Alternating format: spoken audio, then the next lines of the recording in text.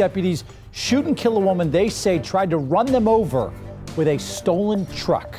This all went down just after noon in the woods off Lakeland Acres Road in Polk County. Nightside's Liz Birch tells us deputies are still trying to figure out why the woman chose such a violent end. This situation could have been much worse, and people could have died here today. Melissa Nichols is talking about the truck on this trailer, dented and marked with bullet holes.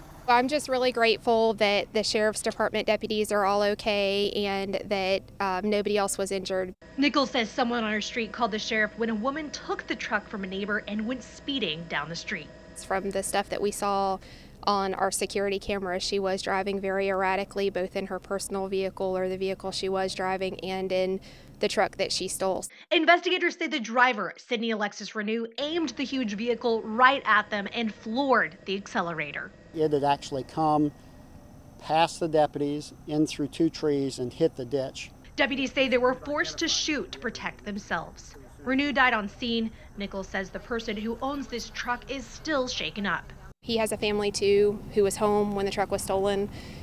It could have been so much worse than it is, that everybody is just grateful. Deputies say Renew has a long criminal record, including burglary and fraud charges.